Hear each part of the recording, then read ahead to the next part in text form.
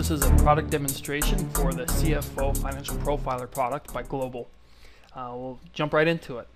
The first two tabs, input income and input balance sheet, the red ones are as titled, where the input data goes. This is really where most of the inputs go. The rest of the tool derives its information based on these first two tabs. Set up for your categories to be on the left, years along the right, along the columns, along the top.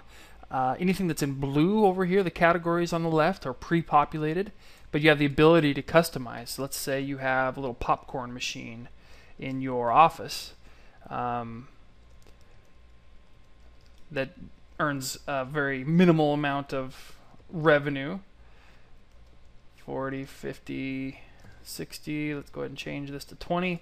So you have the ability to customize based on your needs and your desires as a business or a business consultant to make this more applicable to you. Along the top are some fairly self-explanatory options. You click on here to change the dates, and if you want to change the signs in front of the revenue, there's some options there for our international friends. Input balance sheet set up very similar with the ability to customize and has pre-populated as well categories. Cover page for printing purposes is the next tab. Moving on, the income statement and balance sheet, just a summation basically of the input tabs, which just makes it easy for printing purposes. From here on shows really the benefits of the tool. The statement of cash flows is derived from that information. It's not something that's very commonly used in small businesses, but it's great to understand what cash flow inflows and outflows are coming from operations. This particular business in 2005 had a negative $235,000 from cash flow from operations, which means they had to finance in order to keep their business running. In 2007, they were able to turn that positive into a small gain, positive cash flow. Growth rates identify the growth as compared to the growth in sales. So we see growth rate was 7.2, 9.2, 6.5 in 2007. Well, it takes a look at the expense categories and compares that to how quickly it's growing against sales. So anything that's red, it's growing more quickly than sales. You don't want your expenses to grow more quickly usually than your sales revenue. So this is an easy way to identify where maybe some problem issues are. Looking forward, the pro forma income statement does a forecast based on a straight line forecast to guess or forecast what each line item will look like in the future. So that popcorn revenue, we said went 10, 20, 30, 40, 50, 60. So it was growing by $10 a year. Well, the tool identifies that and says, okay, if things stay the way they are, you're going to grow 70, 80, 90, 100, 110 through 2012. It does that for every single line item, assuming things stay the way they are. And we'll come back to that. Similarly with the balance sheet, we see that their cash will have an issue starting in 2009, but forecasting forward, that's what will happen if things stay the way they are within the business. Also derives the pro forma cash flows. Moving forward, we look at the key ratios. Key ratios are typically just left to accountants, but in my opinion, a good manager needs to understand key ratios and how to influence them to manage your business. So, for instance, let's say you as a manager don't know key ratios. Well, the tool helps you understand those. For instance, average collection period. What is that? Click on it. Takes you to a tab that identifies average collection period. The arrow shows you want it to be lower. It's a graphical representation that says, okay, this should be decreasing.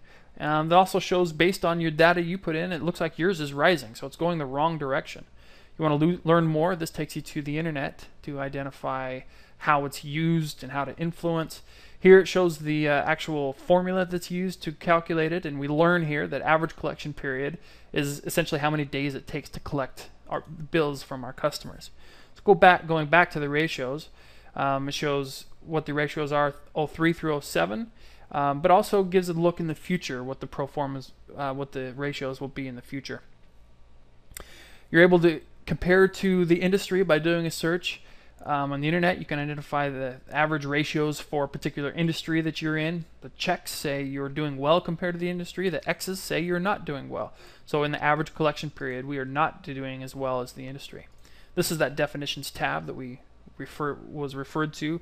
All of the ratio information. Again, a good manager needs to understand ratios. Quickly moving forward, we've got a dashboard that shows how sales are improving in this particular case, and how the ratios are trending. Again, a quick, good dashboard for a manager to understand and to print out. This takes a look moving forward. Okay, pro forma. What do we anticipate the growth going to be in all of the ratios and sales and net income? Okay. Most importantly, I think, very important, many business owners need to understand and want to understand evaluation. How much is their business worth? While doing a true evaluation for the purpose of sale, we recommend pulling in a professional to value the business, because that's very subjective and negotiable. But this gives a good idea of what the business is worth. We use 3 different valuation methods to triangulate one valuation amount: EBITDA multiple, book value multiple, and discounted cash flow. Launch the valuation tool. We can change our current assumptions. So right now, the business is valuated around $2 million based on the current assumptions. You can change the assumptions here. You can also change how much each is weighted for the triangulated amount or methods. So for instance, let's see what it's going to be worth in 2012. Slide that over. Looks like it goes up a little bit to $2.4 million. Again, that's assuming things stay the way they are. But any consultant or any business owner, I think, was trying to improve. So let's say we have some improvements and we want to see the impact on the business. So go back to the pro forma income tab. We're able to see here the green shows what the growth rate is predicted to be, is forecasted to be. Well, I happen to know that we have a certain product that is going to come out. We anticipate sales are going to grow by 3% as opposed to the 1% that's forecasted. So I've pre-populated some of these data cells, and to use my forecast rather than the tools, I go ahead and click that checkbox. We also are going to work on job costs. We're going to decrease salaries, or make a headcount reduction the first year and then grow with sales. And then we're also going to plan to sell more on credit card as we make some changes there. Similar with the balance sheet, we have the ability over here to enter our own assumptions. We're going to get a cash inflow in 2008 and then grow it with sales. We're going to work on our accounts receivable to make sure that those get in more quickly, and we have an inventory reduction program that we're going to institute in 2008 and 2009. Our accounts payable, we plan on extending those to make it align more with our accounts receivable to manage our cash effectively. So again, very quickly, but essentially I'm using our assumptions as opposed to what the tool is forecasting. By clicking that box, we use our own assumptions. Now, what is the impact on the business? Go back to the valuation tool. Okay, wow, this is the big difference. So from $2.5 million to $5 million, by making those changes, the value of our company just doubled in 2012. Moving it back to 2007, it went up to $2.7 million, looking at the future of the company. So I hope you found some, it was a very quick review, but I hope you found what you needed out of this tool.